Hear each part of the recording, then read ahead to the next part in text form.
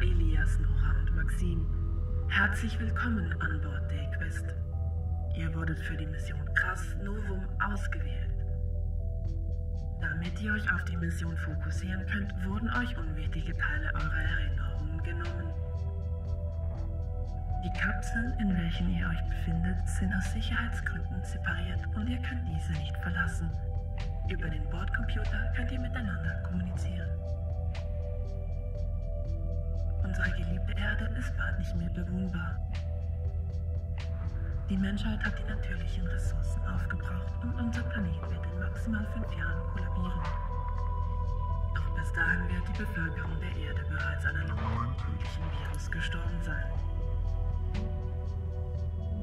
Zur Erhaltung der menschlichen Spezies wurden 5000 Menschen mit geeignetem Erbgut in den Kryoschlaf versetzt und an Bord der Lux in Sicherheit gebracht. Sobald genügend Zeit vergangen ist, werdet ihr das Mutterschiff Lux wieder sicher zurück zur Erde bringen. Gemeinsam mit Rhea schafft ihr ein neues Zeitalter für die Menschheit.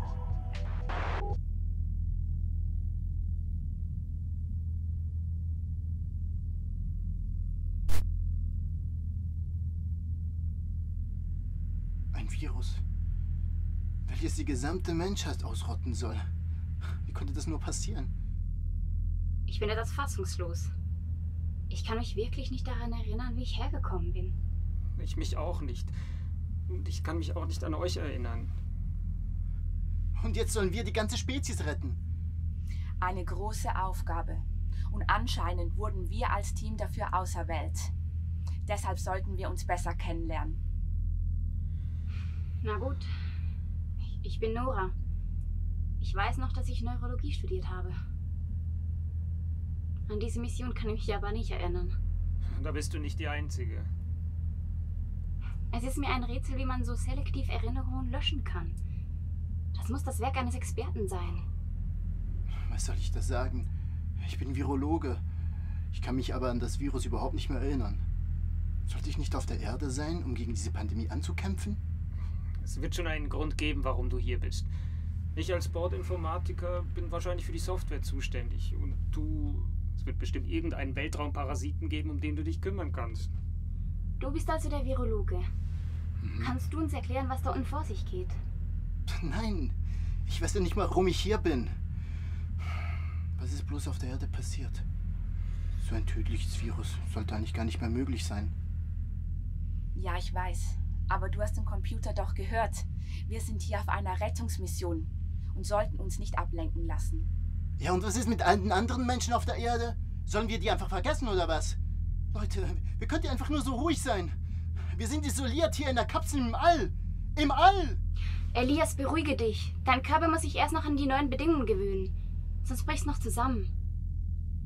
Wir sollten uns alle erst einmal an die neue Umgebung gewöhnen. Im Moment können wir sowieso nichts an der Situation ändern. Wir sprechen uns in ein paar Stunden wieder. Nein.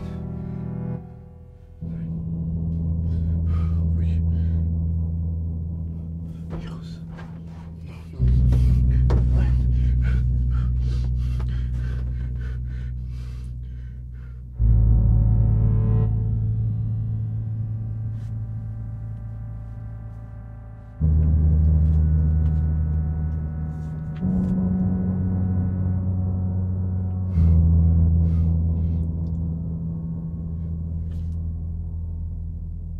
Erinnere dich. Erinnere dich. Auf ein neues Zeitalter. Auf einen neuen Morgen.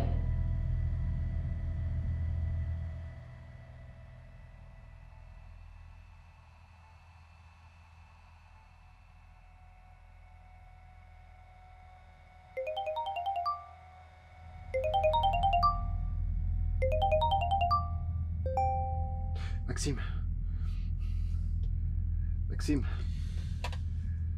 du bist doch für die Bordcomputer und das Programmieren zuständig.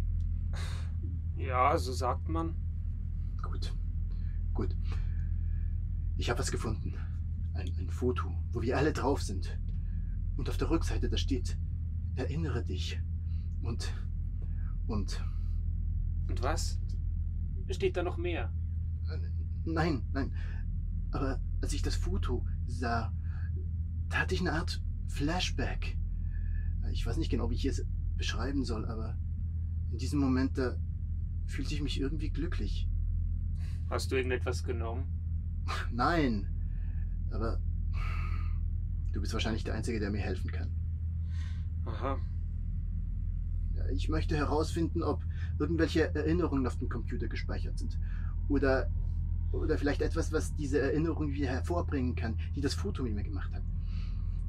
Ich habe es bereits selbst versucht, aber ich bin nicht weit gekommen. Und ich dachte, vielleicht kannst du mir da helfen. Ich kann es probieren. Aber ich kann dir nichts versprechen. Und Ilias, bevor du in deiner Panik noch mehr Sauerstoff verbrauchst, links neben dem Bett hat es Beruhigungstabletten. Es scheint, als wärst du auf der Erde weniger nervig gewesen. Schau mal.